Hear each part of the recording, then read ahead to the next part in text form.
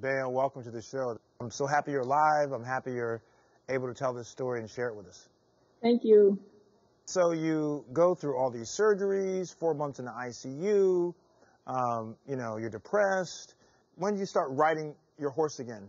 I first got back on at about 5 months after the explosion, and then slowly was able to start riding more often after that. You decide to get back at it. You're riding again. You're getting better. And you're now a Paralympic athlete. Yeah. So explain to those who don't know what your sport is. My sport is called para-dressage. I like to call it dancing with horses.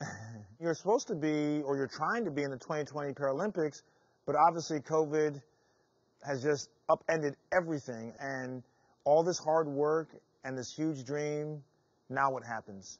It was hard news for sure.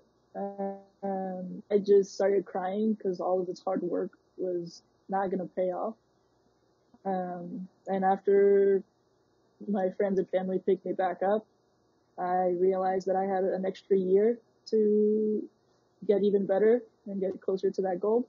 Well, Bea, I got to tell you, your story is so inspiring that I decided maybe I'll give you a special message from someone who I think you might know this person. Let's see. Hi Bea, it's Paralympic snowboarder Amy Purdy. Oh my gosh, this is so amazing that you get to share your story today on The Doctors. You get to inspire so many people. I remember hearing your story for the very first time and just how inspired I was as well.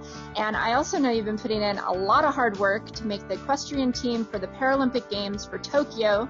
And I know that was put on hold, but the way that I look at it is this just gives you that much more time to prepare and train and be everything that you were put here to be and show the world not only what you're capable of, but what everybody's capable of if you put your mind to it. So I remember when I did the Paralympic Games, just how incredible of an experience it was for me. And I know it will be the same for you. And I can't wait to see you in Tokyo. Okay, bye. Hey, Bea. Wow. Amy Purdy, what do you think? Whew. You got me on that one.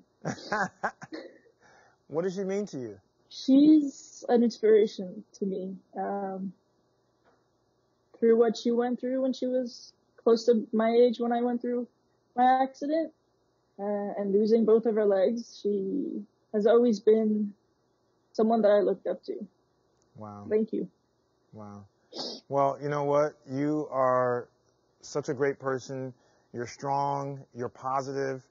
We appreciate you being transparent and open, and you're just inspirational. And so we know you're going to make the 2021 Paralympics. And after you do it, you're going to come back and tell us how it was, okay?